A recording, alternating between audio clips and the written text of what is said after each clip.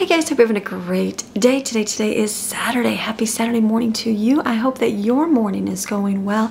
Today is the day that we're reading God's Word together. So I'm reading from the Amplified Version. We're reading through the New Testament. We're in the book of John right now. So I'm starting on John 13, the Lord's Supper. Now, why are we reading these words? Why are we reading this stuff? Because we want to get to know the Lord so much more, right? We want to get to have a relationship, be so close. Like going to church, listen to messages, and praying. All those things are good to do. Giving, serving, all of those things are great things to do in your life. But you want to get to know somebody on a personal level. Right here, get in His Word so you can read from it, so you can learn from it, and you can learn what God's will is for you on this earth. Pretty good. So we're in John chapter 13. It's the Lord's Supper. Now before the Passover feast, Jesus knew that His hour had come and it was time for Him to leave this world and return to the Father. Having greatly loved His own who were in the world, He loved them and continuously loves them with His perfect love to the end, eternally.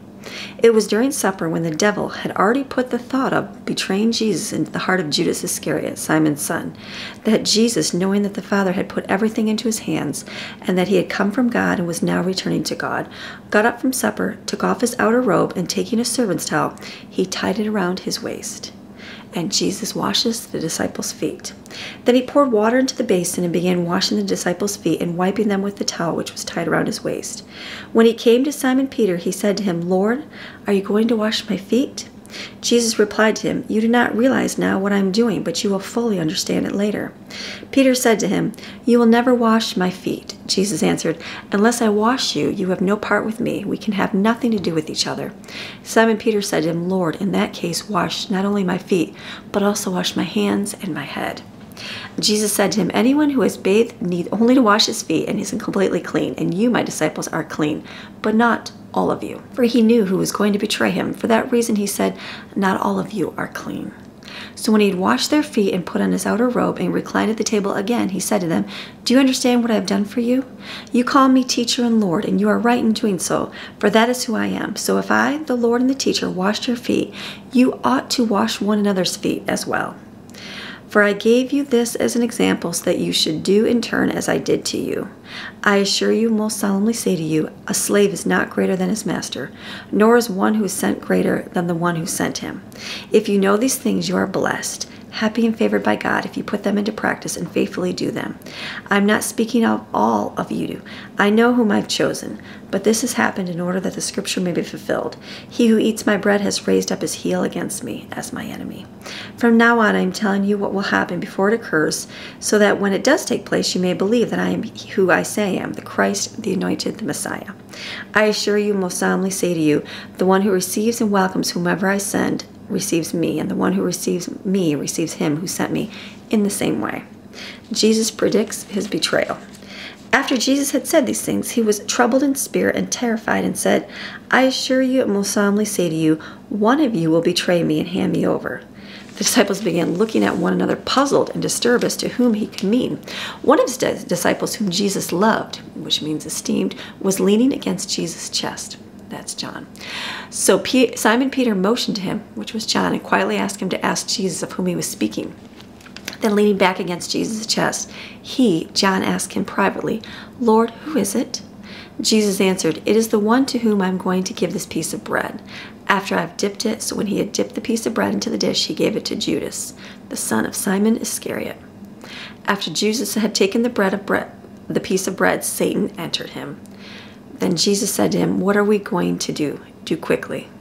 But no one reclining at the table knew why He had said this to him.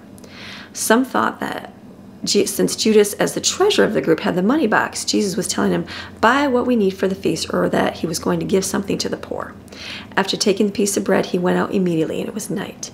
So when Judas had left, Jesus said, "Now is the time for the Son of Man to be glorified, and God is glorified in Him. If God is glorified in Him, God will also glorify Him, the Son, in Himself, and will glorify Him at once.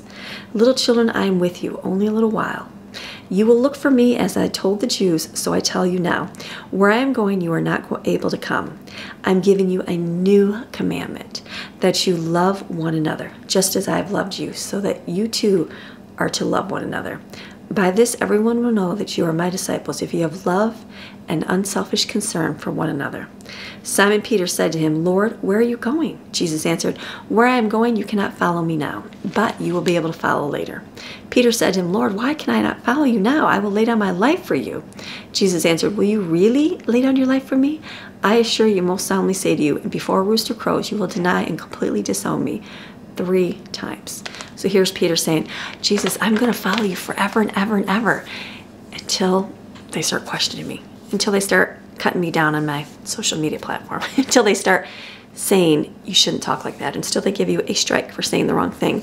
No, you got to stand firm and stand bold in the day when it's coming against you, to be able to stand against and listen to God, speak when he says to speak, and do when he says to do, so that you can be blessed by what the Lord has for you. Jesus comforts his disciples. Do not let your heart be troubled, afraid, or cowardly. Believe confidently in God and trust in him. Have faith and hold on to it. Rely on it. Keep going and believe also in me.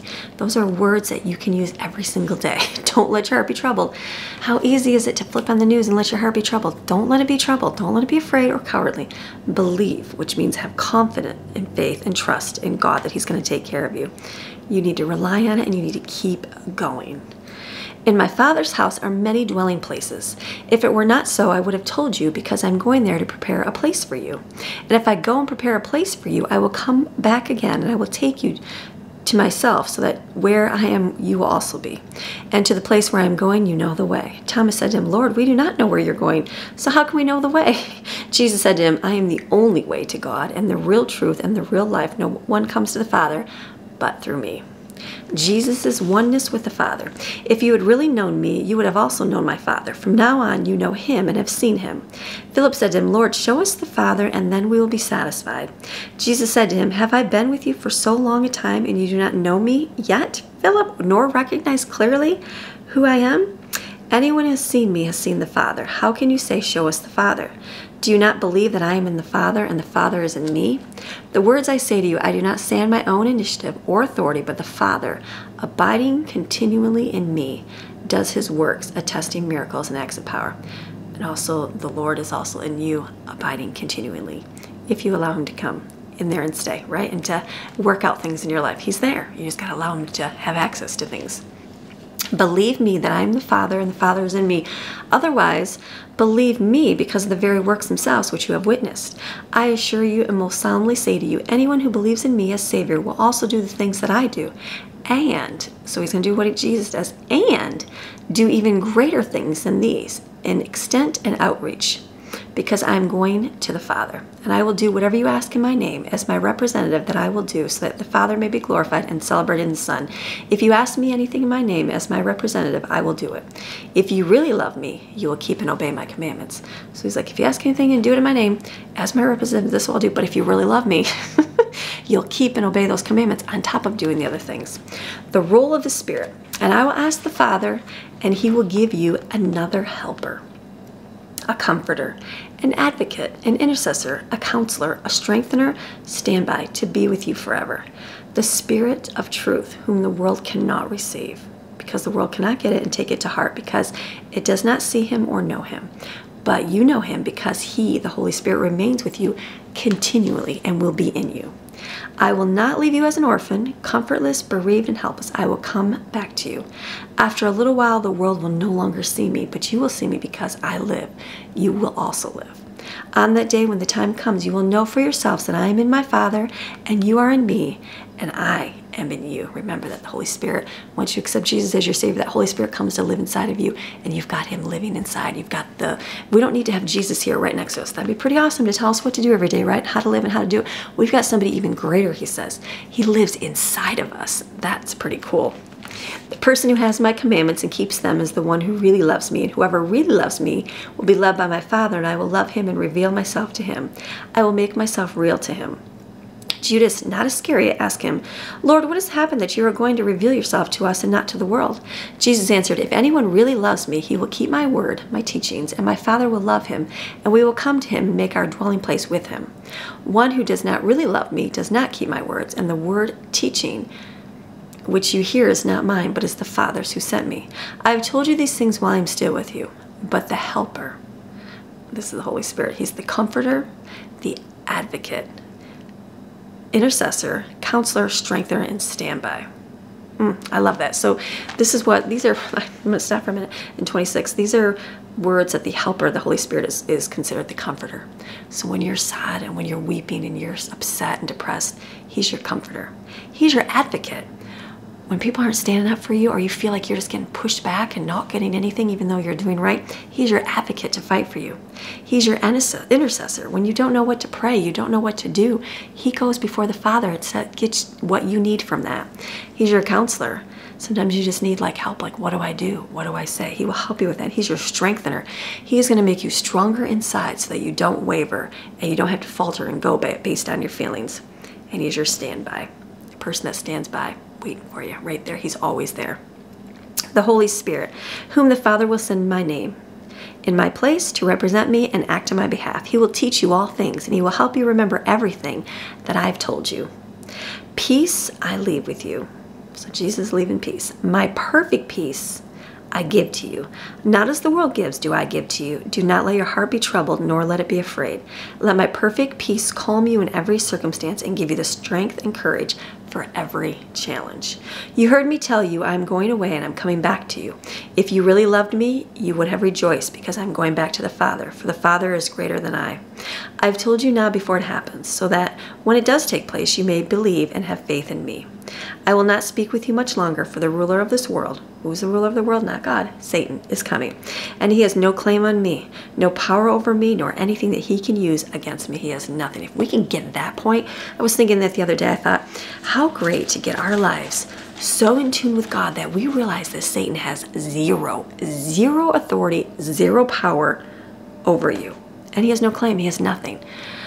Because how easy we fall prey to it and just go, he's coming. He's got it. All this bad thing. What if we just realized our authority and our position and didn't allow him anything in our life? I want to get to that in my life. I want him to be afraid of me, afraid of what I'll say, afraid of what I'll do, afraid of how I'll act. That's pretty good. But so that the world may know without any doubt that I love the Father, I do exactly as the Father has commanded me and act in full agreement with him. Get up, let us go from here. Chapter 15, Jesus is the vine, the followers are branches. I am the true vine, and my Father is the vine dresser. Every branch in me that does not bear fruit, he takes away. Do you know God will take some branches out of your life? And every branch that continues to bear fruit, he repeatedly prunes so that it will bear more fruit, even richer and finer fruit. Do you ever feel like you're being pruned and or stretched, or any of those words that you feel like are stripped from things in your life? God's doing good things, right? You are already clean because of the word which I have given you, the teachings what I have discussed with you. Remain in me, and I will remain in you. Just as no branch can bear fruit by itself without remaining in the vine, neither can you bear fruit, producing evidence of your faith, unless you remain in me. I am the vine, and you are the branches. The one who remains in me, and I in him, bears much fruit. For otherwise, apart from me, that is, cut off from vital union with me, you can do nothing. If anyone does not remain in me, he is thrown out like a broken off branch and withers and dies, and they gather such branches and throw them into the fire, and they're burned. But if you remain in me and my words remain in you, that is, if we are vitally united and my message lives in your heart, ask whatever you wish and it will be done for you. My Father is glorified and honored by this, when you bear much fruit and prove yourself to be my true disciple. I have loved you just as the Father has loved me. Remain in my love and do not doubt my love for you. If you keep my commandments and obey my teaching, you will remain in my love, just as I have kept my Father's commandments and remain in his love. I have told you these things so that my joy and delight may be in you, and that your joy may be made full and complete and overflowing. Disciples' relation to each other. This is my commandment, that you love and unselfishly seek the best for one another, just as I have loved you. This is what he wants you to do to other disciples. Not to anybody else, disciples. No one has greater love nor stronger commitment than to lay down his own life for his friends. You are my friends, and if you keep on doing what I command you, I do not call you servants any longer, for the servant does not know what his master is doing, but I have called you my friends, because I have revealed to you everything I have heard from my Father. You have not chosen me, but I have chosen you, and I have appointed and placed and purposefully planted you, so that you would go and bear fruit and keep on bearing, and that your fruit will remain and be lasting, so that whenever you ask of the Father in my name as my representative, he may give to you. This is what I command you, that you love and unselfishly seek the best for one another. Disciples' relation to the world. If the world hates you, and it does, no, it will hate you, and know that it has hated me before it hated you. If you belong to the world would love you as its own and would treat you with affection. But you are not of the world.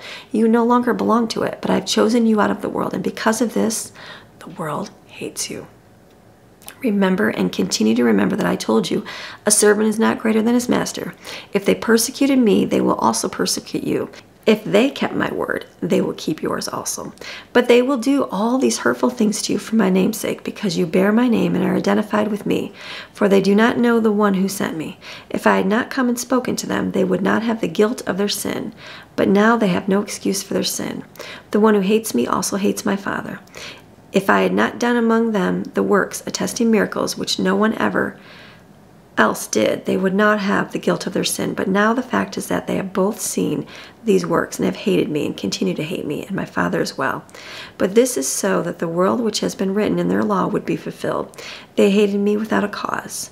But when the Helper, remember what the Helper does, he comes, whom I will send to you from the Father, that is the Spirit of truth who comes from the Father, he will testify and bear witness all about me.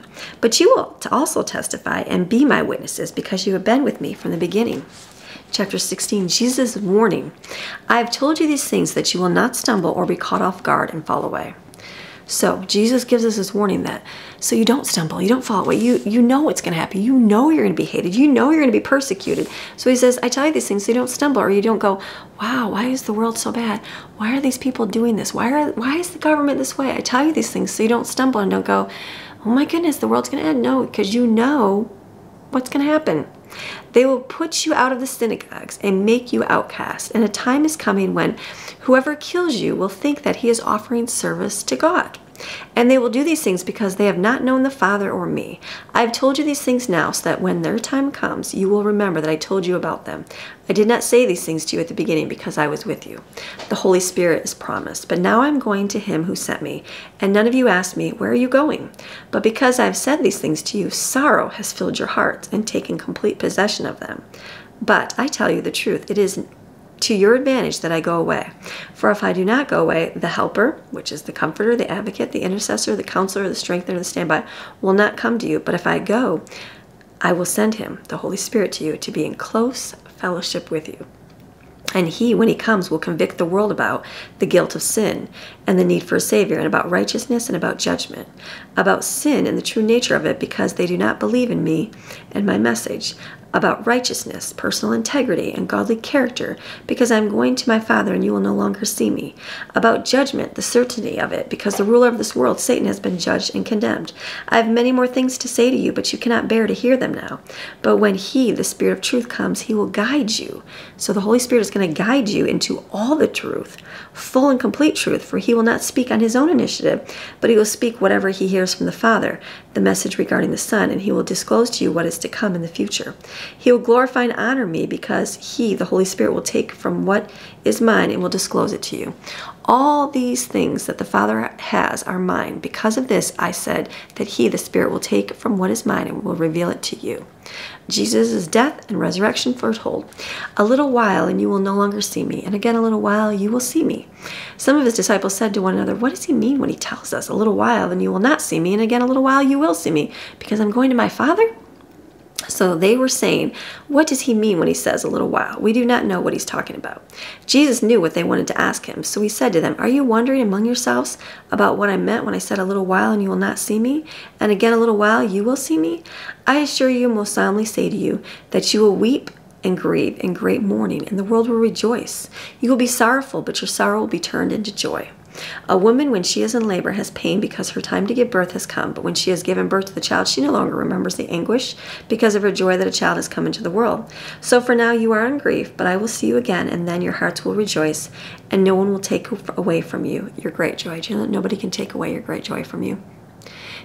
Happiness is an emotion, right? But joy is something inside that no one can take away, no matter what. Prayer promises. In that day you will not need to ask me about anything. I assure you, most solemnly say to you, whatever you ask the Father in my name, as my representative, he will give you. Until now you have not asked the Father for anything in my name, but now ask and keep on asking, and you will receive, so that your joy may be full and complete. I've told you these things in figurative language, veiled languages, and proverbs. The hour is now coming when I will no longer speak to you in figures of speech, but I will tell you plainly about the Father. In that day you ask in my name, that I am not saying to you, I will ask the Father on your behalf, because it will be unnecessary. For the Father himself tenderly loves you, because you have loved me, and have believed that I came from the Father. I came from the Father and have come into the world again. I am leaving the world and going to the Father. His disciples said, now you are speaking plainly to us and not in figures of speech. Now we know that you know all things and have no need for anyone to question you. Because of this we believe without any doubt that you came from God. Jesus answered them, do you now at last believe? Take careful notice, an hour is coming and has arrived when you will all be scattered, each to his own home, leaving me alone, and yet I am not alone, because the Father is with me. I have told you these things that in me you may have perfect peace. In the world you have tribulation and distress and suffering, but be courageous, be confident, be undaunted, be filled with joy. I have overcome the world. My conquest is accomplished. My victory is abiding. Remember those things. The high priestly prayer. When Jesus had spoken these things, he raised his eyes to heaven in prayer and said, Father, the hour has come. Glorify your Son, so that your Son may glorify you. Just as you have given him power and authority over all mankind, now glorify him, so that he may give eternal life to all whom you have given him, to be his permanently and forever. Now this is eternal life, that they may know you, the only true, supreme, and sovereign God, and in the same manner know Jesus as the Christ whom you have sent. I have glorified you down here on the earth by completing the work that you gave me to do. Now, Father, glorify me together with yourself, and the glory and majesty that I had with you before the world existed. I have manifested your name and revealed your very self, your real self, to the people whom you have given me out of the world. And they were yours, and you gave them to me, and they have kept and obeyed your word. Now at last they know with confident assurance that all you have given me is from you. It is really and truly yours. For the words which you gave me, I have given them, and they received and accepted them and truly understood with confident assurance that I came from you, from your presence, and they believed without any doubt that you sent me. I pray for them. I do not pray for the world, but for those you have given me, because they belong to you. And all these things that are mine are yours, and all these things that are yours are mine, and I am glorified in them. I am no longer in the world, yet they are still in the world, and I am coming to you, Holy Father. Keep them in your name, the name which you have given me, so that you may be just as we are. While I was with them, I was keeping them in your name, which you have given me, and I guarded them and protected them, and not one of them was lost, except the son of destruction, so that the scripture would be fulfilled. Disciples in the world. But now I am coming to you, and I say these things while I am still in the world, so that you may experience my joy made full and complete and perfect within them, filling their hearts with my delight. I have given to them your word, the message you gave me, and the world has hated them, because they are not of the world and do not belong to the world, just as I am not of the world and do not belong to it. I do not ask you to take them out of the world, but that you keep them and protect them from the evil one.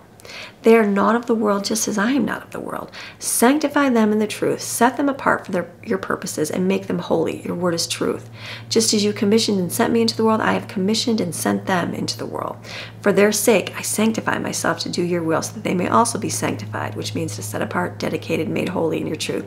I do not pray for these alone. It is not for their sake only that I make this request, but also for those who will ever believe and trust in me through their message, that they may be one, just as you, Father, are in me and I am in you, that they also may be one in us, so that their world may believe without any doubt that you sent me. So that's his prayer to God the Father, that what he wants for us.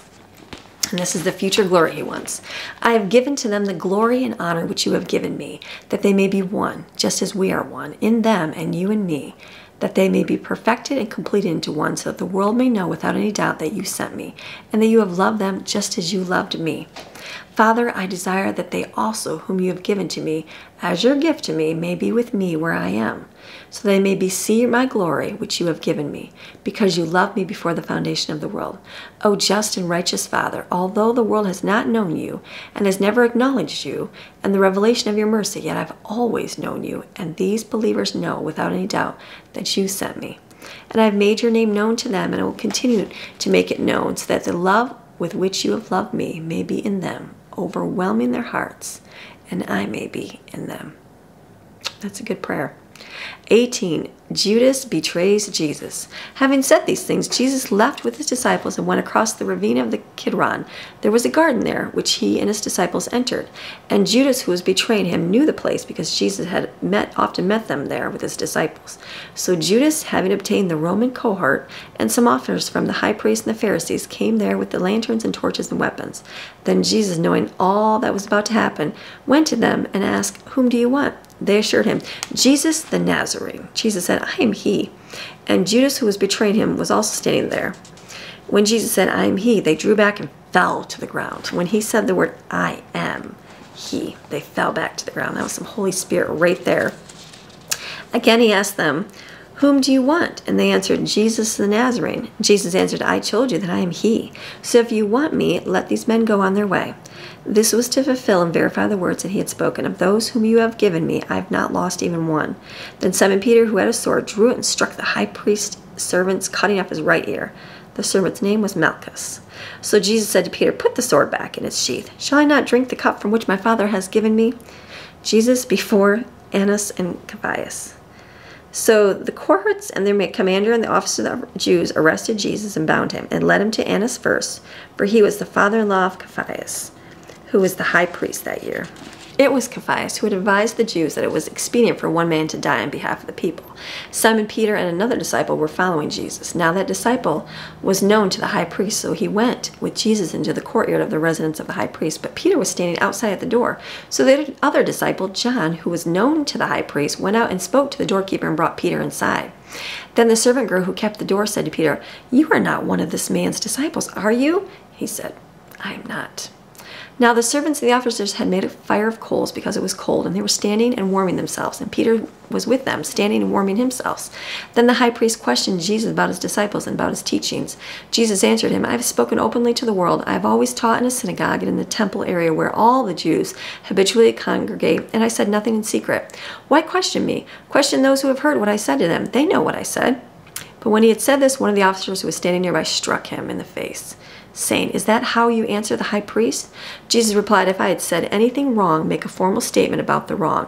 But if I spoke properly, why did you strike me?" So Annas sent him bound to Caiaphas, the high priest. Peter's denial of Jesus. Now Simon Peter was still standing and warming himself. So they said to him, "You are not one of his disciples, are you?" He denied it and said, "I am not." Once again, one of the high priest's servants, a relative of the one whose ear Peter cut off, said, "Did I not see you with him in the garden?" So Peter denied it again, and immediately the rooster crowed.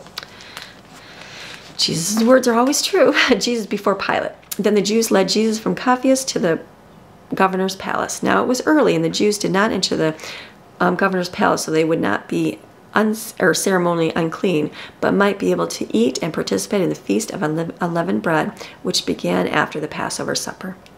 So Pilate came out to them and asked, "What accusation do you bring against this man?" They answered, "If he were not a criminal, he would not have handed him over to you for judgment."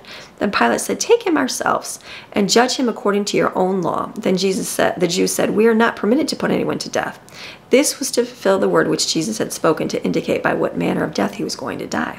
So Pilate went into the place, the praetorium, and called Jesus and asked him, "Are you the king of the Jews?" Jesus replied, "Are you saying this on your own initiative, or did others tell you about me?" Pilate answered, "I am not a Jew, am I? Your own people and their chief priests have handed you over to me. What have you done that is worthy of death?" Jesus replied, "My kingdom is not of this world, nor does it have its origin in this world. If my kingdom were of this world, my servants would be fighting hard to keep me from being handed over to the Jews. But as it is, my kingdom is not of this world." So Pilate said to him, "Then you are a king?" Jesus answered, "You say correctly that I am a king. This is why I was born, and for this I have come into the world, to testify to the truth. Everyone who is of the truth, who is a friend of the truth and belongs to the truth, hears and listens carefully to my voice." Pilate said to him scornfully, "What is truth?"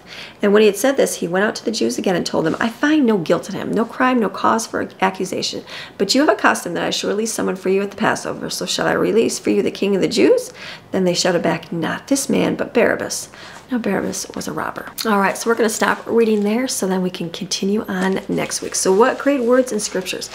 A lot of things that Jesus says about himself and what he is going to give us. And I love that. The high priestly prayer. This is his prayer to the Father about us. That's a good thing to go back and read again and just to be able to go, okay, what Jesus has for us, what he says to us. And then my favorite is what he's going to send. It's so much better for him, he says, to leave and not be with us and just send the Comforter, because the Comforter is going to stand in truth. He's going to reveal the truth in plain English, not in parables. He says that in plain English, plain words in English, because you might speak another language, in plain words to what he has you to do. And so I love it, because what is the counselor? What is the Holy Spirit? He's your helper. Helper, someone that helps you. Do you need a helper in this life? Do you ever feel alone? Know that you're not alone, that you have a helper. You have a comforter, someone that's going to comfort you, that someone's going to wipe away those tears that you have at night, somebody that's going to be your advocate. When you're feeling like you're getting pushed down and pressed down and not having anybody stand for you, you have an advocate. And then you also have an intercessor, so that you have someone going on your behalf before you that's going to intercede for you, that's going to help you get what God wants in your life. You have a counselor, someone that comes to you, wraps his arms around you and comforts you and says, hey, let me get you through this. This is wrong thinking patterns. These are wrong things you need to be thinking about. And he also is your strengthener, someone that makes you stronger. Once you can get through something and you go, okay, I feel a little bit stronger because of that. I feel a little bit like I can stand more on my feet because of that. And then your standby, your person that's there all the time. Always there. Whenever you need it, boom, it's right there. Like my computer screen here, when it's on standby mode. So whenever I open my laptop, boom, it's wide open. It's right there whenever I need it. That is how the Holy Spirit is for us. Boom, whenever you need it, it's right there. It doesn't like wait for it to get there. You don't have to beg and plead with God to send it to you. It's just there.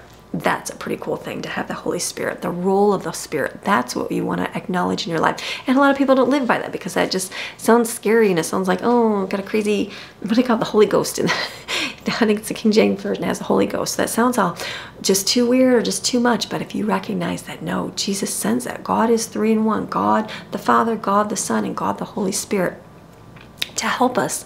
There's a specific role for it. That's why you can be led by the Spirit, and the Spirit reveals all truth, and he will show you the written word of God and the words of truth in God's word. That's why we're reading this every single day. You might not get anything out of this today, and you might go, okay, what is this? But next week, the Holy Spirit might reveal something to you, and you go, wait, I just read that. What was that? And you can go back in your Bible and look back at it and read, getting that inside of you. It doesn't have to be memorized. It doesn't have to have it, but it's there for a purpose and a reason, and God will reveal it to you, and God will bring it up when you need it specifically in your life. So pretty exciting and pretty cool.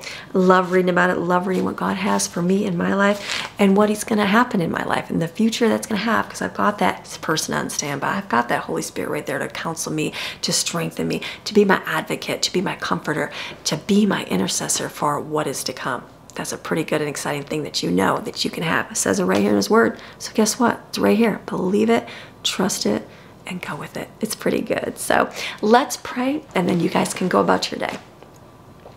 Dear Heavenly Father, we thank you for our day, Lord. Thank you for your words, your comfort, your words of truth, Lord, that just show us that, like, what it is you have for us, Lord. I love hearing more and more about your plan for our life, Lord, what it is you have for us, and learning more truths and what you say, who you say that we are with you, who you say that you're going to send to us, that we know we can have these tools, we can have these devices, we can have the comforter, we can have that advocate in our life, and just the one that's going to be there with us no matter what, Lord. We're not alone. We're not alone in this world, Lord, and we have you. We have the Holy Spirit that lives with us every single day of our life, that we can get through anything, Lord. Just help our minds to be open to hearing your voice, to hearing the Holy Spirit speak, and to recognizing that this is what we need to be doing. This is where we need to be going. This is what we need to be focusing on, Lord. Lord, help us to renew our minds and renew our hearts, Lord, that we can be open up to everything that you have for us, Lord. This year, we want to get so close to you, Lord, that we don't miss a thing. We want your army to rise up against the world, and rise up against, to take a stand and take a firm foundation in the things of this world that are trying to come against and trying to overshadow you, Lord. But you'll never be overshadowed, because you know what? You're not darkness, you're light. The light will never turn to darkness. The darkness cannot overcome that light. So we have to remember that, Lord. So want our lights to shine so bright for you, Lord, that your name is glorified in all the nations and glorified in all the world, Lord Jesus. That darkness can try to snuff it out, but guess what? There's another one lit, and now it's one big giant flame, Lord Jesus, for all the world to see that your glory is going to be manifested on this earth, Lord Jesus. Help us to be strengthened with your words and with your truths, that we can go out and be that light in the world, Lord Jesus. We love you so much. It's in your name we pray. Amen. All right, so you guys have a fantastic, I'm talking fantastic rest of your day. And I will see you guys again on Monday for another video. So if you need a church, go check out my church, Upward Christian Fellowship, another place to be together with other believers online, be able to get some more of that word and a little bit more of that truth inside so that you can help grow your relationship. Remember I talked this last week about how much time we spent with the Lord. I compared it to our phones, and just like I think on any phone it kind of tells you your activity and how much time you spend on different things. Get that time with the Lord bigger than those times that you spend on those social media platforms, on those games, on that surfing time, on that YouTube scrolling time, all those things. Get our time with God to be greater than that. Log in your time with God. That's a pretty good thing. Let your Bible app be way bigger than your social media time. That would be pretty cool. So, all right, have a beautiful rest of your day, and I will see you guys again on Monday for another video. We'll see ya. Bye.